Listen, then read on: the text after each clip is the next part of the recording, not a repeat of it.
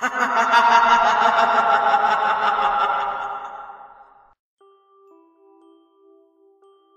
one-man hide-and-seek, also known as the one-man tag, is a ritual for contacting the dead. The spirits, which are wandering restless on the earth, are always looking for bodies to possess.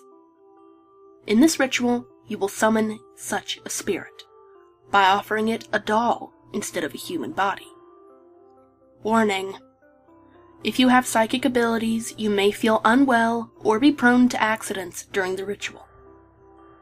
Things you'll need: 1 stuffed doll. It must have limbs. Rice, enough to stuff the doll full. 1 needle and 1 crimson thread. 1 pair of nail clippers. 1 sharp-edged tool, such as a knife, glass shard, or scissors. 1 cup of salt water. Natural salt would be best. A bathroom, with a bathtub and some form of counter. A hiding place, preferably a room purified by incense and ofuda. There must be a TV in there. Preparation: take out whatever the doll is stuffed with. Once all of its stuffing is removed, restuff it with rice. Clip off a few pieces of your nails and put them inside the doll. Sew up the opening with the crimson thread. When you finish sewing, tie up the doll with the rest of the thread. Go to the bathroom and fill your bathtub with water. Return to your hiding place and put the cup of salt water on the ground. How to play. Give a name to your doll. The name can be any but your own. When the time is 3 a.m., say, "Your name is the first it," to the doll 3 times. Go to the bathroom and put the doll into the water-filled bathtub. Turn off all the lights in your house. Go back to the hiding place and switch on the TV. After counting to 10 with your eyes closed, return to the bathroom with the edge tool in your hand. Go to the bathroom and say to the doll, "I have found you," doll's name. Stab the doll with the edge of the tool. Say, "You are the next it," the doll's name, as you take the doll out of the bathtub and leave it on the counter in the bathroom.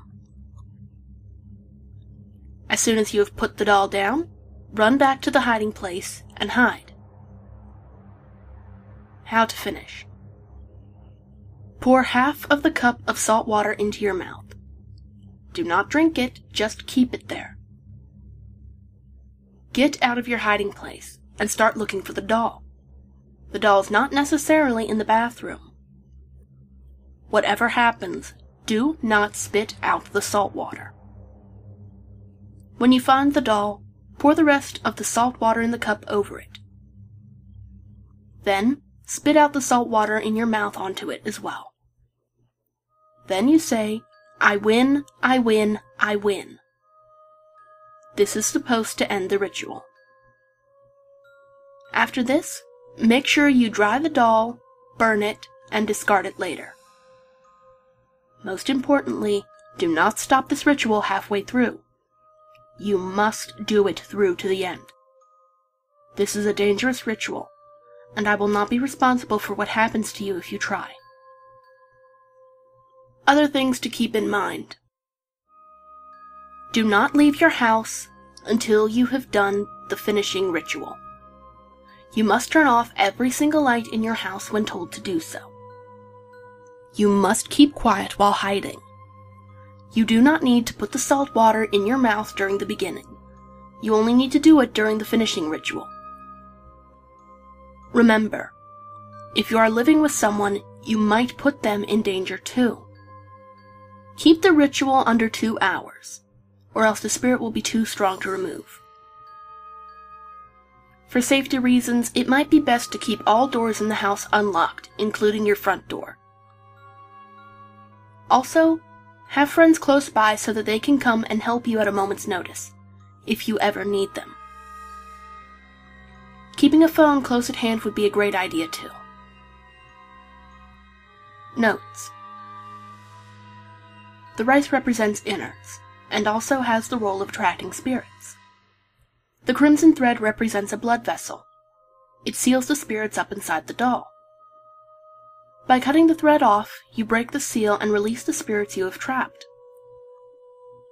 If you go out of the hiding place without salt water, you may encounter something wandering around in your house, which may harm you in some way. The way to feel the presence of something wandering around is to watch what happens to the TV. Stay safe.